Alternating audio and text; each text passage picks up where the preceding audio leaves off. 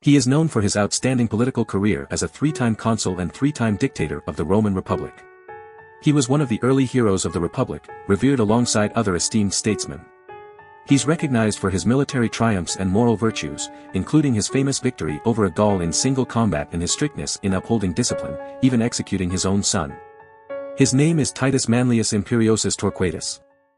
In the annals of Roman history, one name stands out as a legendary figure, Titus Manlius Imperiosus Torquatus.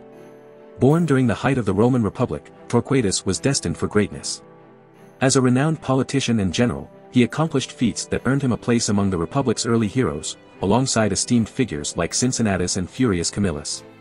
Torquatus' rise to prominence began on the battlefield.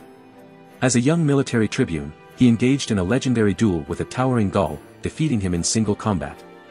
This tremendous victory earned him the epithet, Torquatus, named after the torque he took from the Gaul's lifeless body. This symbolized his remarkable prowess in battle and emphasized his status as a fearsome warrior. Yet Torquatus' legacy extended beyond his military triumphs. He was renowned for his unwavering moral virtues and strict adherence to discipline.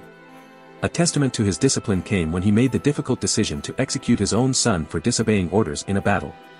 This act demonstrated his unwavering commitment to duty and cemented his reputation as a leader who prioritized the greater good over personal sentiments.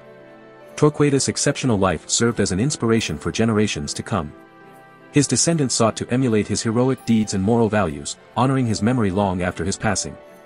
Even centuries later, his name continued to evoke admiration and respect, reminding the Roman people of the extraordinary heights that a politician and general could achieve. In ancient Rome, Titus found himself embroiled in a tumultuous political and military landscape. His father, Lucius, faced strong opposition from plebeian tribunes for undertaking military preparations instead of fulfilling religious duties. Titus, being banished from Rome due to his speaking difficulties, grew resentful of the charges against his father.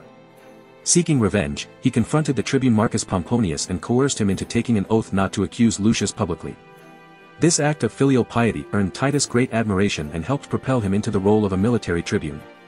In 361 BC, Titus participated in the Battle of the Anio River against the Gauls. When no one from the Roman army dared to face a formidable Gaul in single combat, Titus, with the approval of his commander, stepped forward. Despite being physically inferior, he cleverly attacked the Gaul's vulnerable spots, ultimately killing him. As a prize, he claimed the Gaul's torque and proudly wore it around his neck, earning him the nickname Torquatus, a title that would pass down to his descendants. Titus's military career continued to flourish as he became a prominent Roman leader. Appointed as a dictator in 353 BC, he prepared to attack the city of Caira. However, Caira sent envoys seeking peace, and Titus granted their request.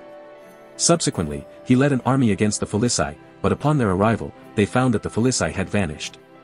Despite this setback, they wasted their lands but spared their cities before returning to Rome. In 340 BC, during Titus's third consulship, Rome held leadership over the Latin League.